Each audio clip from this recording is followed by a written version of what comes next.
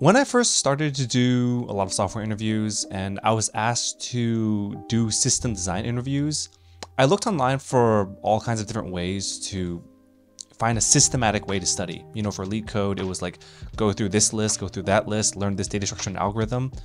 But for system design, there didn't seem to be a specific way that people studied. I took that advice to heart, and a lot of the times in my past interview experiences, I would leave system design as something that I would just wing on the interview. You know, the interview would come and I would just start to like make shit up and then hope that it would work out. But based on my experience, system design is one of those things that you really either know it or you don't. An interviewer is kind of gonna know if you know what you're talking about or if you're just making things up because you don't know what you're doing. So today, I wanted to take what I learned over the past couple months and the past years of me interviewing myself and try to explain my own process for studying system design now. So let's start with active learning. Okay, to start with what I've done in the past. The way I studied system design in the past was I used this system design primer GitHub repo. This is posted all over Reddit and I'll post it in the comments down below or in the comment section, the description, sorry. But basically this is a gigantic README doc that is pushed to GitHub that explains every little system design nuance you could possibly think of. And this worked very well. It has a whole bunch of different papers that it links to and a whole bunch of different links and blogs and everything like that. This is an excellent tool for you to use to study system design. But the thing about it is that people learn slightly differently based on who they are. And for me, reading things, I just learn very, very slowly and it's difficult for me to grasp a lot of information. So I use this more as just one of my sources. The source I've been using most commonly in the past couple of months is a YouTube channel called Jordan Has No Life. This guy basically has made a whole bunch of videos about the system design basics like described in the earlier GitHub repository that I was talking about, but he's also made a ton of videos about designing all kinds of different systems. And the thing about his videos is that he is super in-depth. More in-depth than I've seen pretty much any YouTuber out there go, where he'll take a problem and he'll really, really drill down into what happens and why it happens that way. The most obvious example probably is when he talks about database indexes. I don't want to play too much of it, but basically he goes very deep into how the database actually stores the data, how it actually does everything behind the scenes, like what types of data structures they're using. It basically shows you that a lot of system design and how technology is built out there isn't magic. Like things behind the scenes don't just run because, you know, there's some sort of crazy algorithm behind there.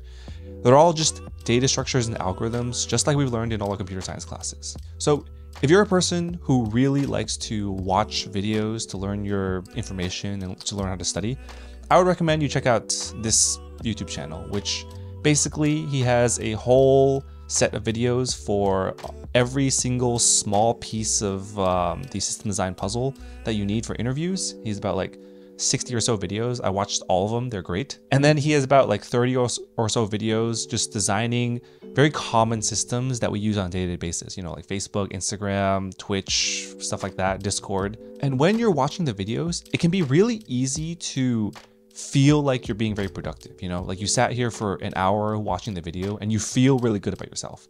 But the thing about it is, if you don't take notes and review them in a careful way, you can be very easily kind of wasting your time a little bit. A lot of the times when I studied system design in the past, I never really took a lot of effort to take notes. I would just look at things and then be like, okay, I got it, and move on. So I designed myself a pretty systematic way of taking notes, which I will talk about later. And the last system design interview tool that I use is called Grokking the System Design Interview, which is, you know, also kind of a meme on Reddit and other sources and everything like that. But objectively, it's a very good resource.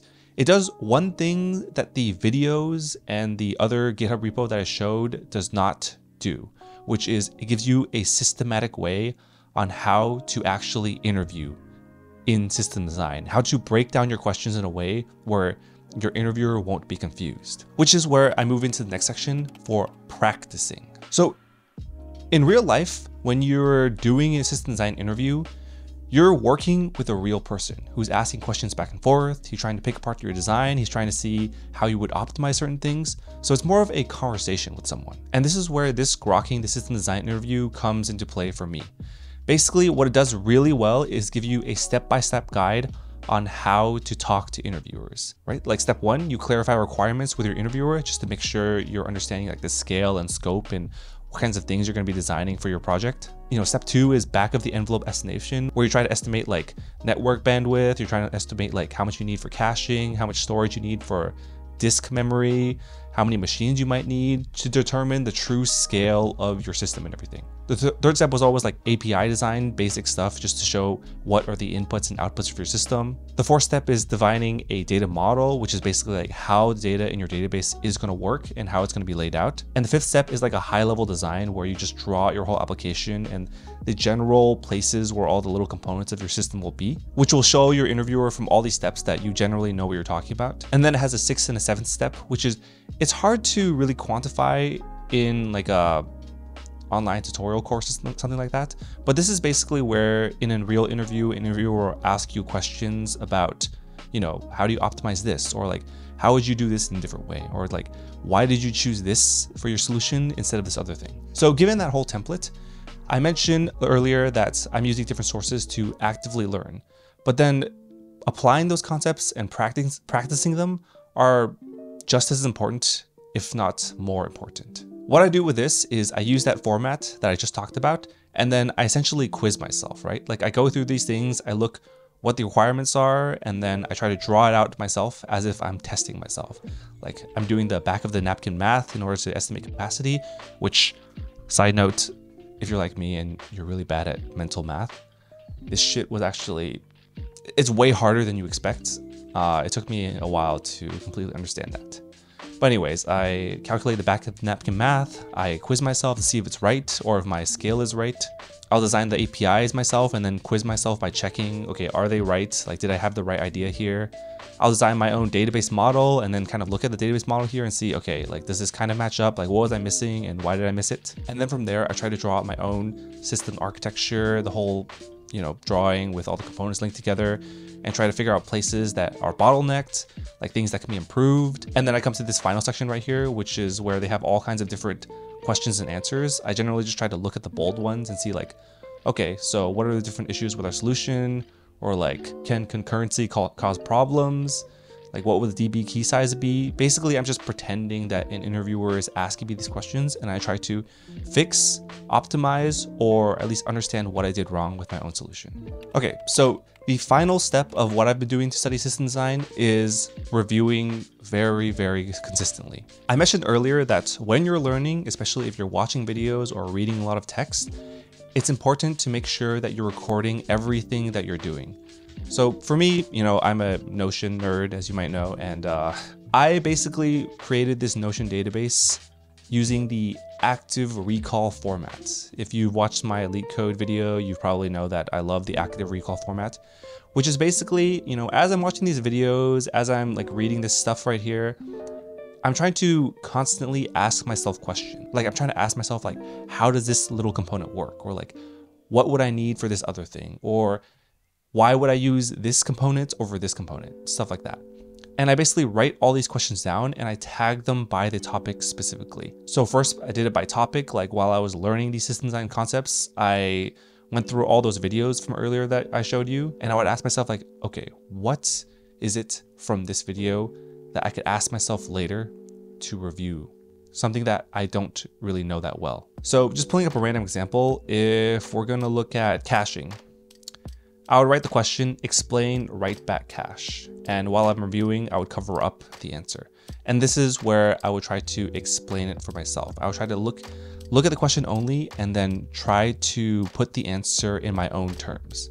And then if I really can't get it, then I just look over the answer and read back to myself, okay, so what did I write before and what did I get wrong?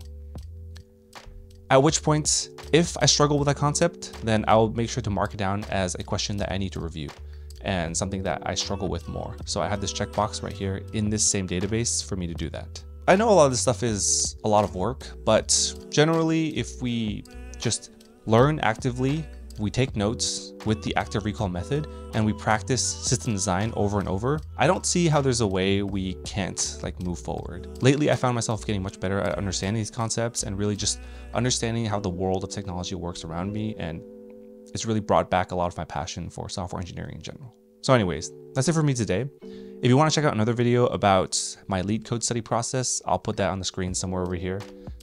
But yeah, as always, thanks for watching.